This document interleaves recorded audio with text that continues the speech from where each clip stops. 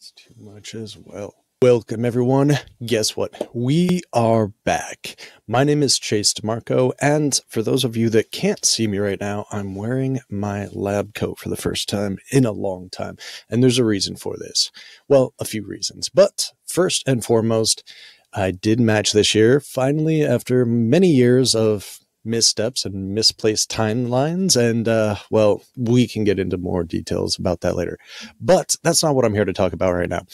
First off, this is probably going to be the first episode that we're going to record and stream video for as it's coming out. Now, we do have video for all of the, or most of the past podcast episodes as well, but we have not used them before because it just took too much time to edit them and to get permissions for the video is much different for some guests than the audio aspect. So this one you might see in our YouTube stream. So go to MedEd University on YouTube and find our streams there, subscribe to it. You can follow along as future episodes come out, and we have them up there available in video as well.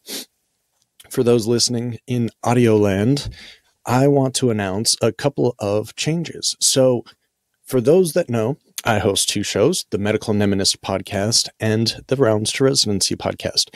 For those watching, you can see them on my back wall right now. We are going to have some interesting changes this year. First, Rounds to Residency is still going on. We're going to leave the name there, and we're going to focus on a lot of not necessarily new topics, but in new lights. So, for example, we have a couple of collaborations we're working on. We have extra resources for clinical rotations, for clinical research, how to find them, what to do, what not to do. A lot of interesting material coming up for those. Now, Medical Mnemonist. Thinking about, and probably will have decided by the time you hear this, changing it to Med360. And the reason for that is when I started the Medical Mnemonist in 2019, I was really trying to focus on certain aspects of learning. First off, because I was struggling. I was having difficulty remembering things. I was having difficulty with board exam materials. And a lot of listeners have expressed similar angst, similar problems, whether you have a learning disability or not. It's just a lot of material that you have to cover. And what I did with that was focus on learning tactics, both from learning science and cognitive science, but also from memory champions, from those that have put practices of mnemonics and other aspects into use before. We have covered a lot of the science of learning. We've covered a lot of mnemonic techniques and tricks. We've also covered a lot of this in our book, Read This Before Medical School. I need to grow the show, and I feel like I may have covered all of the topics that I can for this. Granted, I can regurgitate a lot of the same material over again.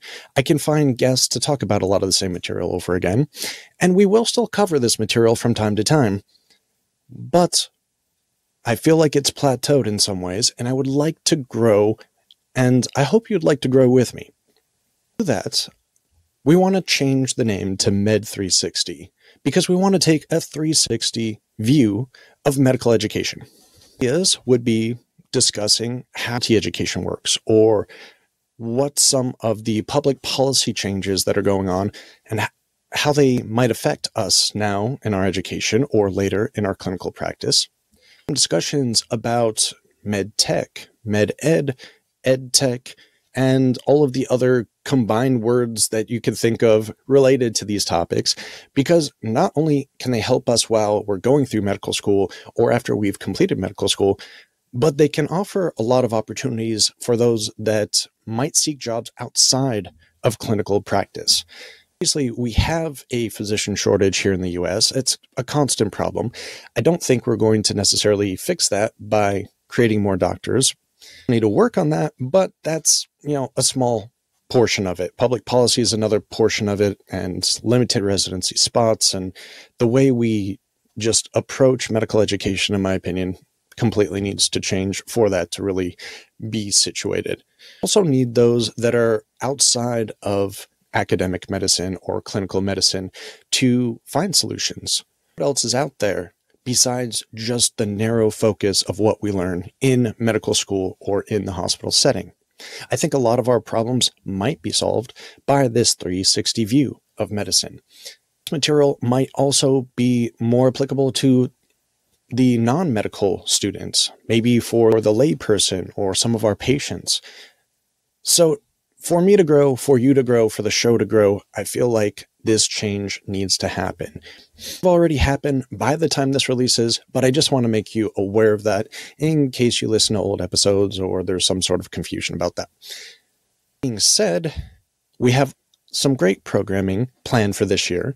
I also hope to rope in some of my fellow residents and instructors and other members of the hospital staff into a couple episodes. I'll branch out some topics that are not typical of past Medical Mnemonist episodes. So Med360, keep an eye out for it. Also, past episodes, still great. A lot of them are still evergreen material. So go back. I always encourage you to go back and listen to some of those. Listen to ones that have a topic that is of interest to you. It's still going to be great content, and you can always reach out to us for more information, for more resources. And actually, we're starting a community. It's kind of started already, but going to act as a hub for learners and practitioners to kind of discuss topics, to connect, to network, to collaborate on projects. More of that to come as well. Always encourage people to go back and listen to past episodes. I still listen to some of the past episodes myself just to refresh myself on some of the topics, on some of the skills, on some of the strategies discussed. Again, lots of great content, evergreen content, but we're going to move forward with some new topics, a broader reach as well. And hopefully we'll enjoy it. Hopefully you'll enjoy it. Hopefully everyone will enjoy it. And more discussions and collaborations are to come. We're going to open up our community pretty soon to all of the listeners. It's a great spot that we're trying to build as a hub for instructors, for teachers, for students, for those in clinical practice to communicate, to collaborate, to ask questions, to find answers, to just grow together. Basically, the goal is going to be to have a positive, growing community where we can support each other, we can share resources others might not have heard about, really get outside of the box that we're usually in, that institutional box. And yeah, it'll be a lot of fun. So I hope you stick with me. I hope you listen for the upcoming episodes. I hope you watch some on YouTube if that's your thing, or subscribe on podcast if that's your thing. We also have collaborations for courses, for other books and podcasts, and a lot of material coming out. So stay tuned. And if you would like to participate in any way, don't hesitate to reach out. Social media, on the website. All right, that's all I have for now. Have a good one. Be safe, be well. For those that did match, congratulations. For those that didn't, stay strong. You have our support, and please don't hesitate to reach out with any questions, comments, any ways that we can help you in your journey, whether that's academic or not. All right. Are back. No, that's too much. Okay, we can. Ladies and gentlemen, we are back.